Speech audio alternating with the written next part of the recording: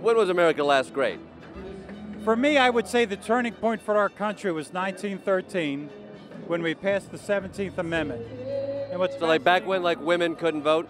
Yeah, well, back up, but again, let's Like that go was, back. that's kind of your sweet spot right there? Absolutely, but 1913. What year was America great?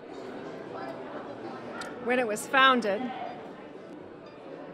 Except for the slavery stuff. Except for the slavery stuff, you know? I think we were probably our strongest immediately post-World War II. So around the 1950s?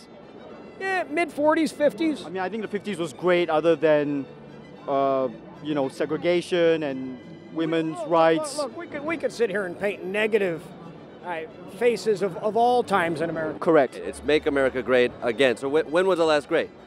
It's always been great. So if it's always been great, what are we trying to go back to? We're not going back, we're going forward. Well, I guess the 80s were pretty good. Right, the 80s. Yeah, the 80s, great music, great Crack video cocaine? games, crack cocaine. Yeah. Well, we're always great. The people are great.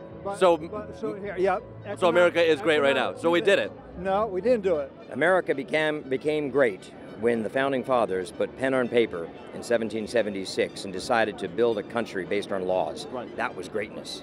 That was awesome. Yeah. Other than the slavery, obviously, that was terrible. And We did have that. Yeah, we did have that. And the Indian thing, right? that was terrible. And the women's voting thing. But other than that, that was awesome. A few hiccups along the way, you know.